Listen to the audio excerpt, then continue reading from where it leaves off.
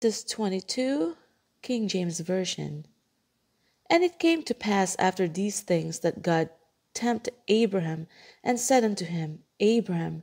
And he said, Behold, here I am. And he said, Take now thy son, thine only son Isaac, whom thou lovest, and get thee into the land of Moriah, and offer him there for a burnt offering upon one of the mountains which I will tell thee of.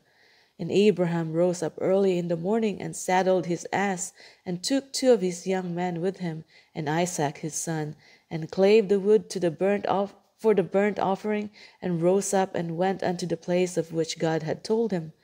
Then on the third day Abraham lifted up his eyes, and saw the place afar off.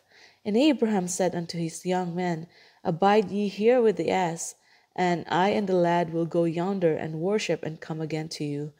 And Abraham took the wood of the burnt offering, and laid it upon Isaac his son, and he took the fire in his hand and a knife, and they went both of them together. And Isaac spake unto Abraham his father, and said, My father. And he said, Here I am, my son. And he said, Behold the fire and the wood, but where is the lamb for a burnt offering? And Abraham said, My son, God will provide himself a lamb for a burnt offering. So they went both of them together. And they came to the place which God had told him of, and Abraham built an altar there, and laid the wood in order, and bound Isaac his son, and laid him on the altar upon the wood. And Abraham stretched forth his hand, and took the knife to slay his son. And the angel of the Lord called unto him out of heaven, and said, Abraham, Abraham. And he said, Here am I. And he said, Lay not thine hand upon the lad, neither do thou anything unto him, for now I know that thou fearest God, and seeing thou hast not withheld thy son, thine only son, from me. And Abraham lifted up his eyes and looked, and behold, behind him a ram caught in a thicket by his thorns. And Abraham went and took the ram, and offered him up for a burnt offering in the stead of his son.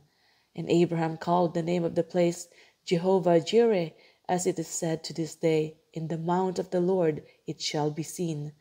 And the angel of the Lord called unto Abraham out of heaven the second time, and said, By myself have I sworn, saith the Lord, for because thou hast done this thing, and hast not withheld thy son, thine only son, that in blessing I will bless thee, and in multiplying I will multiply thee, thy seed, as the stars of the heaven, and as the sand which is upon the seashore.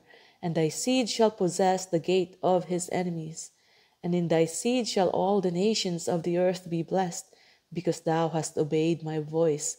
So Abraham returned unto his young men, and they rose up and went together to Beersheba, and Abraham dwelt at Beersheba. And it came to pass after these things, that it was told Abraham, saying, Behold, Milcah, she hath also borne children unto thy brother Nahor. Huz his firstborn, and Buz his brother, and Kemuel the father of Aram, and Chesed, and Hazo, and Pildash, and Jidlaph, and Bethuel. And Bethuel begat Rebekah. These 8 Milcah did bear to Nahor, Abraham's brother.